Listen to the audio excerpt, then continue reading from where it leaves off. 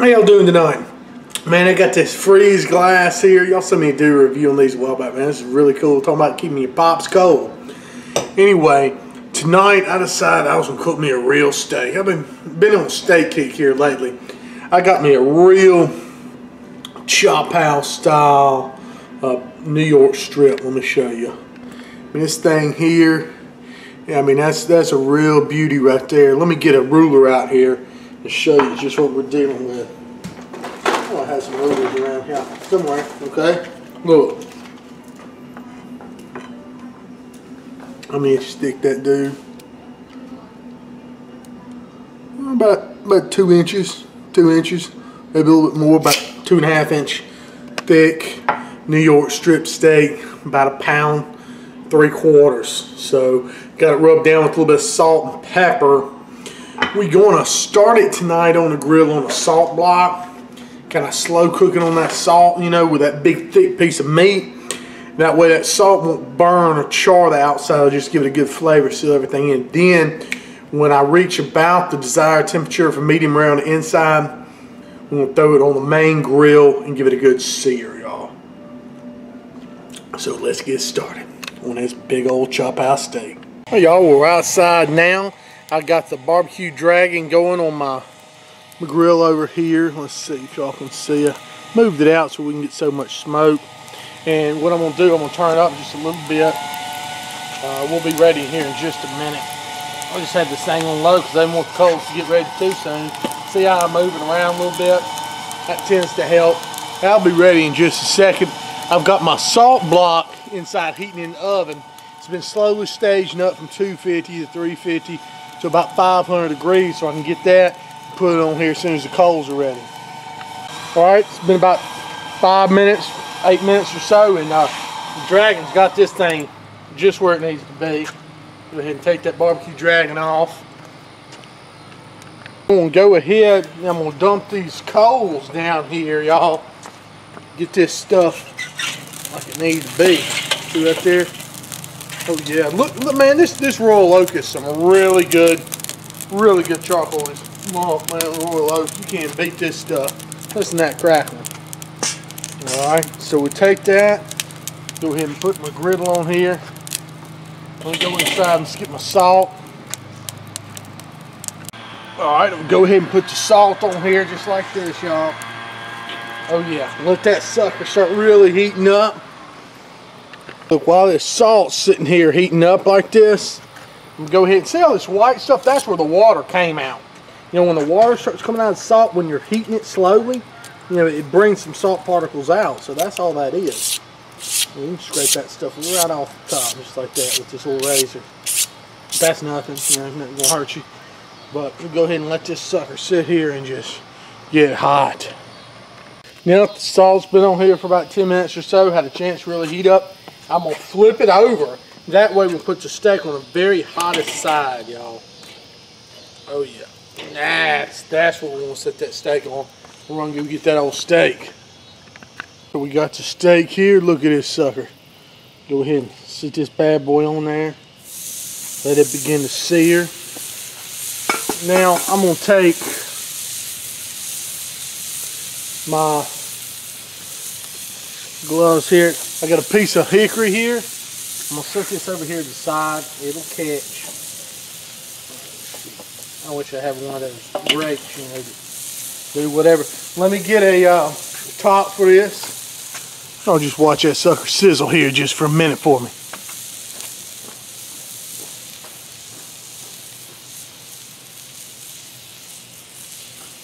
Alright.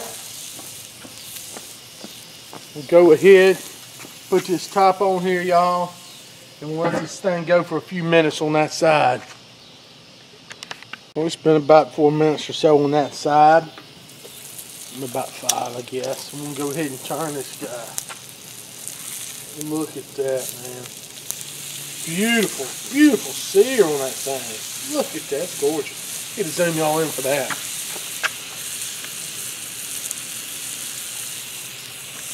Look at that. That is something to be seen right there. Oh yeah.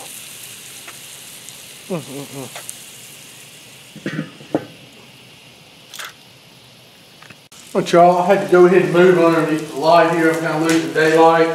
Go ahead and flip this guy over here on this fat cap it's got. Look at that. Oh yes sir. Flip that fat up there and says in a few minutes. Oh yeah. Man, that's gonna be good. Alright y'all, we'll go ahead and flip it over here to the other side with a little bit of fat on there. Tell you what, man, I love how this is sounding, smelling. I mean, this is gorgeous. Go ahead and put that on there. But we can still get some a little bit of smoke off that hickory chunk. Let that go just for a few minutes. What I think I'm gonna do with this one being so thick, I may just put a probe in it just to see. I'm curious. See how I'm gonna do this. I'm gonna run the probe at the top of this thing. Oh no. Let's see. This thing's too high. Okay. Got that. We'll stick this dude. I don't know about that far down in there. Something like that. Now I'm going to go get my eye grill too and just see what's going on with all that. Alright, I'm showing. Heck, I'm down here at about 135 and that's just where I want to be. So I think I'm going to let this go sear just for a second on that little piece of fat. And I'm not going to sear it any on the grill. I think it's got a good enough sear on it. We'll pull it off and let it rest, y'all. I'm going to go ahead and pull this bad boy. Oh yeah, look at that. Let this guy rest. Put a little butter on him though. Alright y'all, so let's go ahead and see, get all this junk out the way. Got my steak tinted here, had some bit of butter on it. Let's untint this dude. Look at that y'all. All the juices and everything. That's beautiful right there. And I got the baked potato. Go ahead and cut into this bad boy. See what we're dealing with, y'all. Look at the juices. I'm telling y'all what. I'm excited about this. Oh, look at that. Nice medium rare. Yes, sir. Yes, sir. Cut a nice little slab out of that. Look at that, y'all. Look how that's cooked. I mean, that's a nice piece of meat right there, y'all. Oh yeah. Y'all, let's just give them a try. Oh yes, sir. Damn, just cut a little piece here. Try this for the flavor.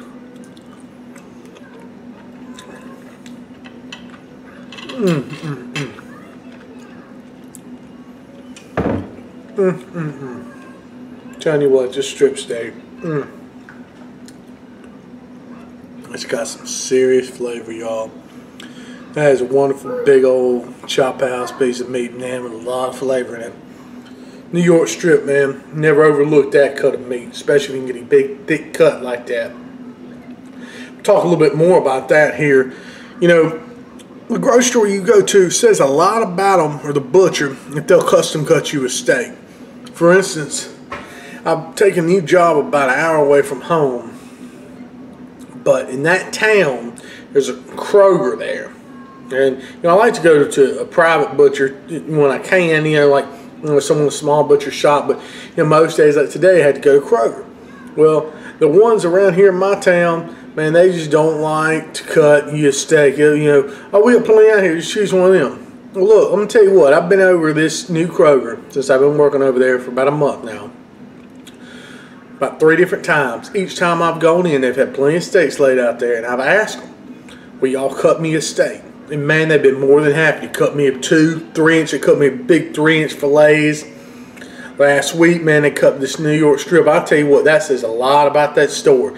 Now, whether or not the chain of Kroger or what's going on with the management there in the meat department, man, that's cool. If you're a grocer or your butcher or whoever works in your meat department, they won't cut you a steak. If they tell you got to have what's in the chest, man, you need to find somebody else. That's what I did. And I told them, I said, I'll just as soon buy meat when I'm out of town over here, so I go over there several times a week, than having to buy it, you know, back home, because you're giving me a lot better service. You're giving me what I want. And I tell you what, that says a lot, y'all. And when you get prime, it's not prime, it's USD choice, but when you get a nice cut like that, y'all, I mean, that's a thing of beauty right there. And you can get the service with that. That says a lot about the place where you buy them, man, and that's cool. So anyway, have a talk with your local butcher. See if he'll cut your own steaks for you and stuff like that. And I'll always make you buy the case there. But just wanted to show y'all these New York strips that had tonight, or this strip. Thank y'all. Oh, by the way, hit the subscribe button if you haven't already subscribed to my channels if you like my videos. I really appreciate y'all. Subscribe. I'll have plenty more coming to you.